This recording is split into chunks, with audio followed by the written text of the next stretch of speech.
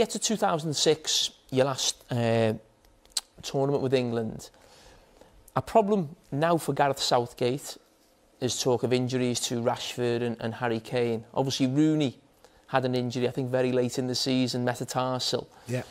Do you actually look back and, with more experience of that, do you think it's still the right thing to do to take injured players, or do you think it actually didn't work for England? Well, not just with him, obviously I think David Beckham, I think in 2002 also. Yes, but if you give me a very good alternative, I might think different.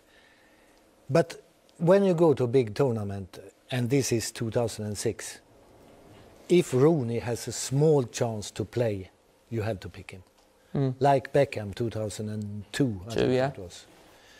You cannot keep them out, because we had a lot of good football players, but we don't have that good. You don't have a second Rooney.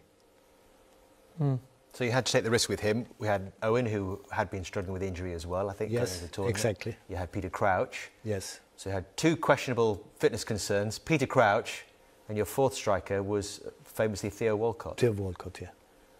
And he should have played, but at the end, the last game we got Rooney sent off, and then it's not time to put in another striker. Do you stick by that decision all these years on to take Theo? Alternative was Defoe. What was the thing? I mean, I was. He was not regular at that time. But I was in the squad.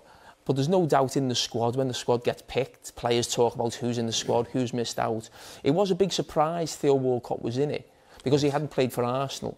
Was a lot of that maybe your conversations with Arsene Wenger? Because you couldn't have seen him play too much. Not too much. We went to see him, but not too much. And talks with Wenger, yes, of course.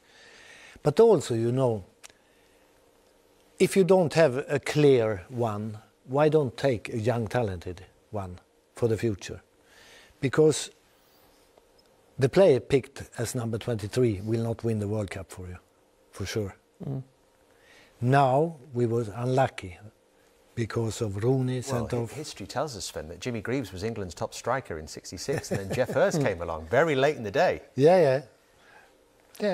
But I don't think we had anyone who could go in and score 3 goals. Maybe Jermaine Defoe. Well, going back to actually Rooney with the injury, how tough a fight was that for you to actually get him to the World Cup? Because obviously Manchester United, he's their superstar player. They want to get him ready for next season. Was that always a problem for you between club and country? Yeah, it was a big problem between Sir Alex and myself.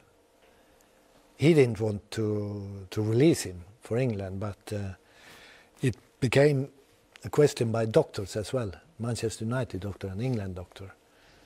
And at the end, the England doctor, he's a specialist of this kind of injury. He's operating hundreds every year.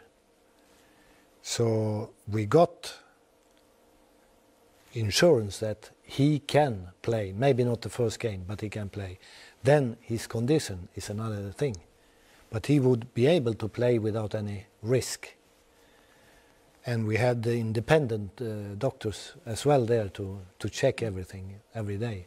So it was not a very good solution, but anyhow, he was there.